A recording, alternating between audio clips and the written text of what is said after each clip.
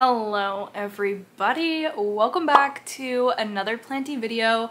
Thank you so much for joining me. My name is Fern and today we're doing a video that I actually don't do very often, which is, I guess, a plant haul.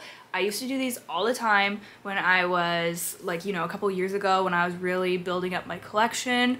Now I don't bring a ton of new plants into my home. I mean, I do bring, a few here and there, but I'm definitely not doing like monthly plant hauls anymore like I used to. And don't get me wrong, I loved doing those videos. I love watching plant hauls, but it's just a space issue for me. I am just, I've just been really trying to slow down on bringing new plants into my home and putting a lot more thought and intention into the plants that I do bring into my home. That being said, I love getting new plants just as much as everybody else. It's very exciting. It makes me so happy. So I have a few to share with you today. Now, you've seen, if you watched my last update video, which would have been my March updates video, you would have seen that I had picked up, I went out, I did like a whole shopping day, which is a video on my Patreon, where I bought a bunch of like plant supplies and plant pots, and I also did end up picking up 3 plants on that shopping trip. So you would have seen those in my update video, so I won't include them in this video, but I got an asparagus fern, which I had really been wanting. I'd never tried one before. I also got a mini orchid, like a mini Phalaenopsis orchid, which I'm really excited about growing as well. And then I also got a streptocarpus, which is related to an African violet. It's a flowering plant, and I fell in love with the foliage, ironically. But yeah, those are 3 plants that I have gotten recently, but I'm not going to include them in this video because in this video I have 5 plants to show you, which I have not shown before on this channel. 2 of them I bought, and 3 of them were so kindly gifted to me by Charmaine from Unplanned Parenthood, which we'll get to that because, oh my goodness, she sent me one of my top wishlist plants right now, and my mind is still blown. Oh my gosh, can you actually see it in the frame? Let's start with the first one here beside me. So this is an Alocasia, as you can see.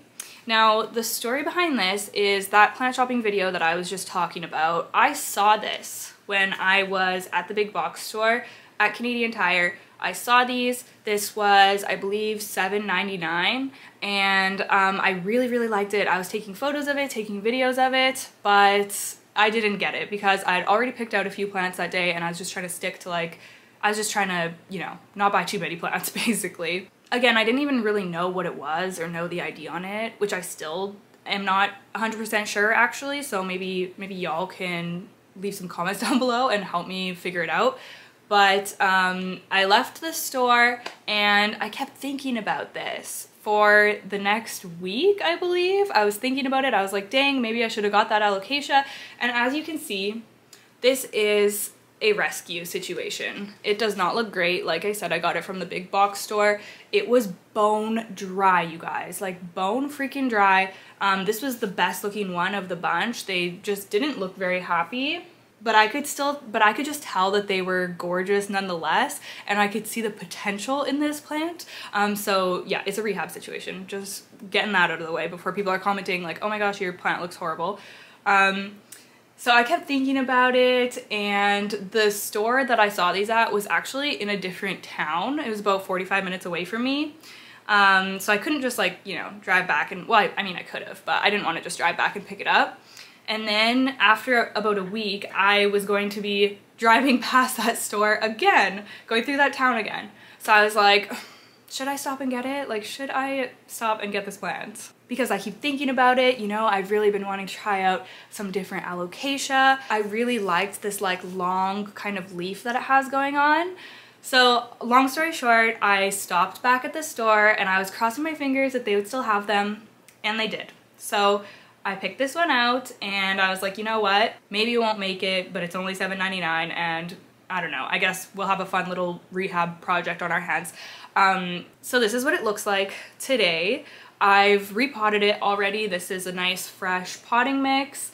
I've like cleaned the leaves off and everything, and I'm just waiting for, some time to pass so that this plant will hopefully perk up and give me some like fresh, nice new growth. I actually think that this is a new leaf right here. It's just very small, but it looks new to me. And I'm pretty sure that this has come out within like the past week or so. So that's a good sign. There's also multiple plants in here, as you can see. So like I said, I don't really know what this is. Honestly, I don't even really care about the ID. I just think that it's a really cool looking alocasia and I got it for a good deal. And I'm also just kind of excited to have it as a little project just to see what it's gonna look like in a few months. It's like a fun little challenge, you know? So yeah, this is the first one. It kind of gives dragon scale vibes just in the sense of like the texture of the leaf looks similar to it. And as y'all know, dragon scale is one of my favorite alocasias. So yeah, it's just like a look that I really like. We'll see what happens with this one. Keep your fingers crossed for me. Okay, and then while I was in the store, I of course had to look at the other plants as well. And I wandered over to the Begonia section, and I've been so tempted, you guys, by Begonia maculata. I've been wanting another one pretty much since I got rid of the one that I had. I used to have a really large, beautiful Begonia maculata, and it was one of my easiest houseplants. It grew so fast. It was such a rewarding plant to grow.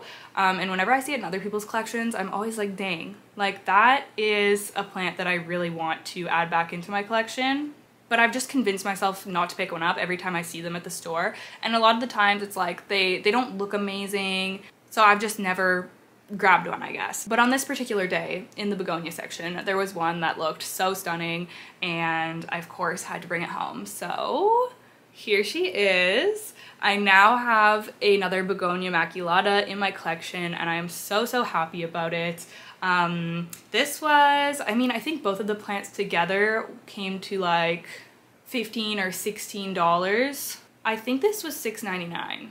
It's not a huge plant, as you can see, like it only has 6 leaves, but like look at how beautiful they are. This was the newest one.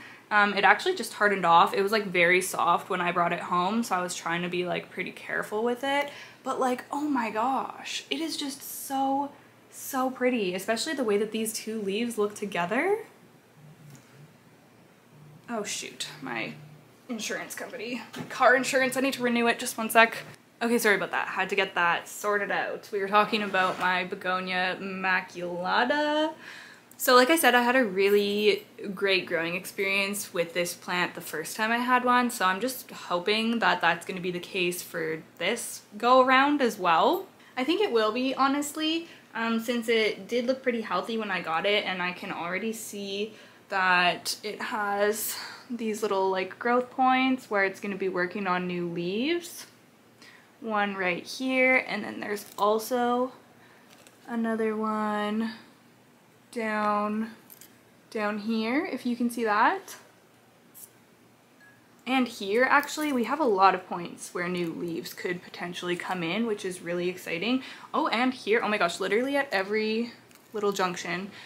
So this is going to be one that I will be chopping and propping probably pretty soon because I really want to encourage it to bush out, and I also want to be able to pop more cuttings into here. Pruning is pretty important for begonias because you really want to encourage the growth to branch out a little bit. So yeah, I'm very excited about this one and just so happy that I have it again because I missed growing one so much. Like, they're just so unique. I know that these had so much hype when I was first getting into plants in like 2019-ish.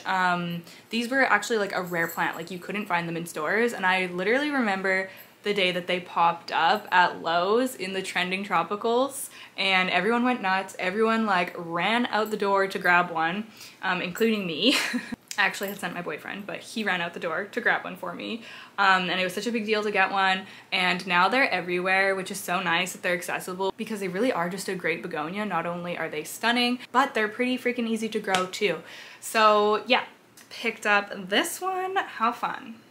Okay, now we are gonna hop into the plants that Charmaine got me. Let me just show you the first one, the one that is, or I guess was, a wishlist plant. Oh my goodness, I literally cannot believe that I have this plant. I have been keeping my eyes peeled looking for one, but I just wasn't coming across one, so when she reached out to me, I was shook, you guys. Okay, are you ready?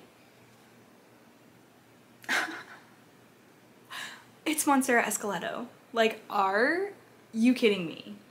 I cannot believe that I have this, and not just Monstera esqueleto. Like, I would have been happy with like a freaking wet stick of this, but this massive 2-leaf, and not even a cutting, a plant, like it is rooted. I'm assuming it's rooted. It's potted in potting mix. I cannot believe it. I cannot believe that I have this plant. I'm so excited to grow it out. I mentioned a while ago in one of my videos that I was thinking of getting my Monstera adansonii to climb because I couldn't find Monstera esqueleto, and I was like, this is gonna have to be like, this is like the second best option. So it's been on my radar, and then when I was doing an Instagram Q&A, somebody asked what my top wishlist plant was, and I said that it was a tie between Monstera esqueleto and Philodendron orange marmalade.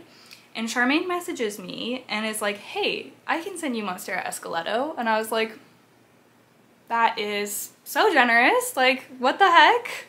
And she did. She literally mailed this to me. Like, how freaking sweet is the houseplant community? I say this all the time, but yeah, that was just so generous of her. So this plant has been on a little bit of a journey. She sent me 2 other plants, which we'll get to, which I was not expecting, and they are also incredibly exciting plants. But they've been on a journey because my mail is kind of unwell here. Like, it's delayed because it doesn't come to me specifically.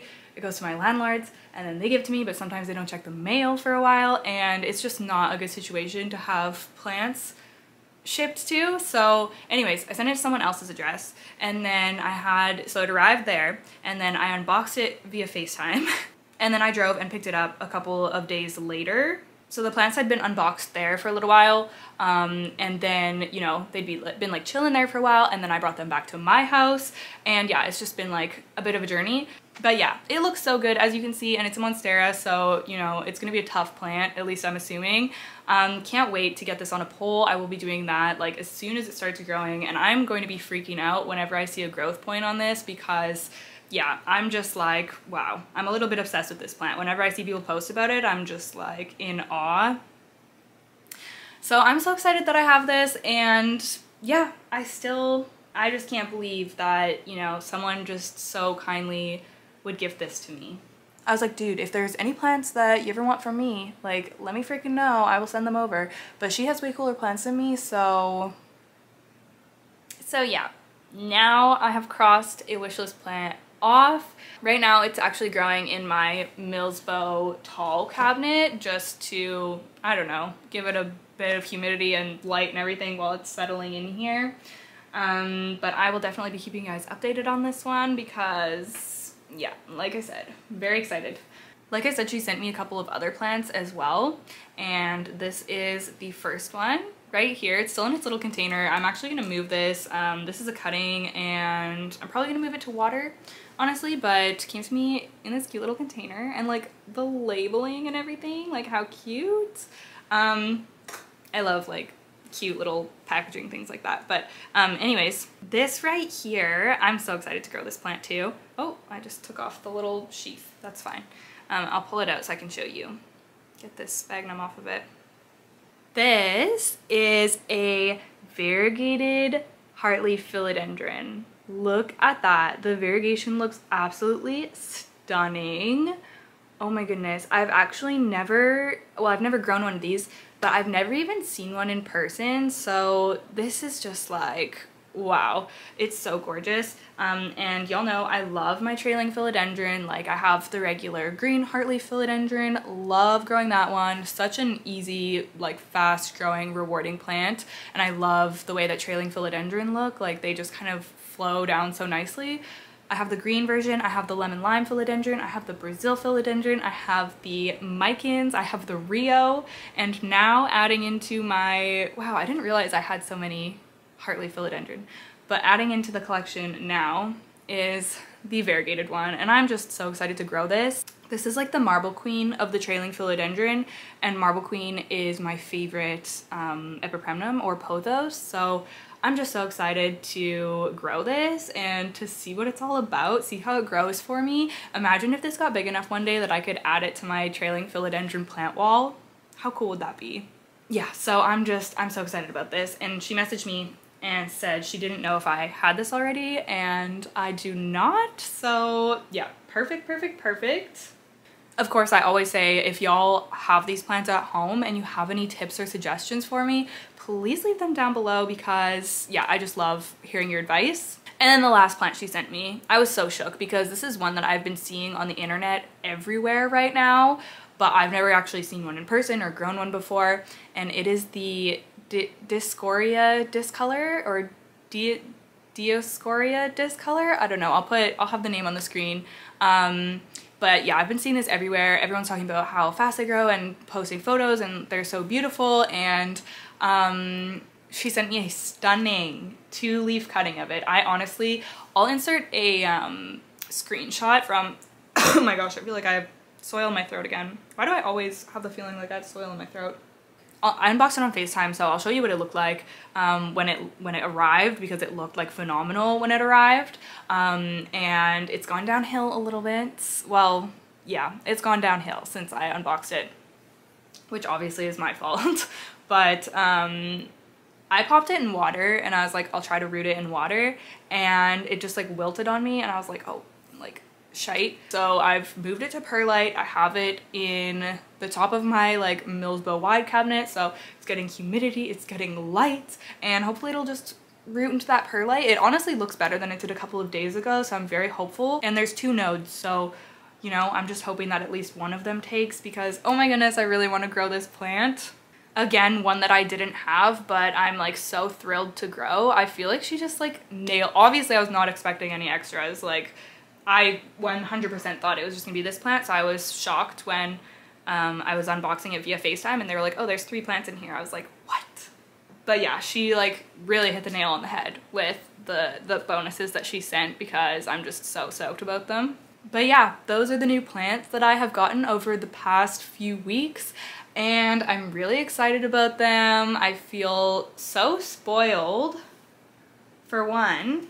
And I'm just gonna have so much fun growing these. Like, now that it's spring, I've just been so obsessed with my plants lately. And you know, there's kind of like ebbs and flows with any hobby. But right now I'm definitely just like fully invested. Like, all I wanna do is take care of my plants and do plant chores and admire them. And when the sun is shining, they look so beautiful. And yeah, it's just a good planty time around here lately. So I hope that you guys are also feeling the spring vibes where you are.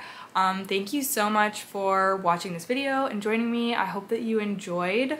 Don't forget to leave me a comment down below. I would love to chat with you. Like I said, give me any advice. Let me know if you've gotten any cool new plants lately. I would love to hear. Don't forget to give this video a thumbs up while you're at it. Thank you so much for watching. Appreciate you guys so much, and I will see you in the next one. Bye!